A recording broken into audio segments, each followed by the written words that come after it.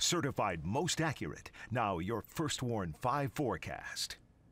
Good Thursday morning. I'm meteorologist Mathieu Mondro with your First Warn 5 update. Now for today, expecting one more day of a few scattered showers. After that, we're dry for the rest of this work week. That's after that low pressure system finally makes its way out of our area. We just have one more small disturbance on the backside of that. That brings those shower chances for today. Warm front farther off towards the west. That's what brings the warm up for this weekend. So this morning, First Warn 5 hour by hour showing those scattered rain and snow showers moving in from the northwest. By noon today, should just be all rain at that point with the relatively warmer temperatures for today. Here we are by 3 p.m. this afternoon. At this point, most of, if not all of that rain has left the area. So that's the good news for those afternoon bus stops. And then once we even head towards dinner time, we may be able to clear the skies out, salvage a little bit of sunshine before the sun eventually goes down. But overnight, still following that clearing trend, partly cloudy there, and then decreasing clouds Friday morning. By Friday afternoon, plenty of sunshine expected, and that'll lead into this beautiful weekend that we have ahead of us.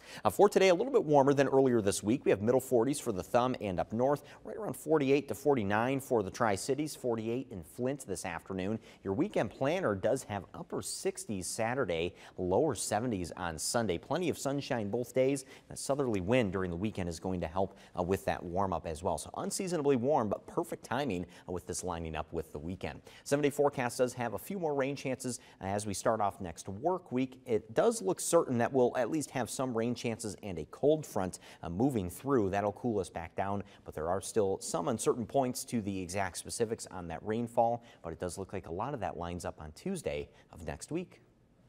Stay with WNEM TV5 on air, on the go, and online for more news and weather updates.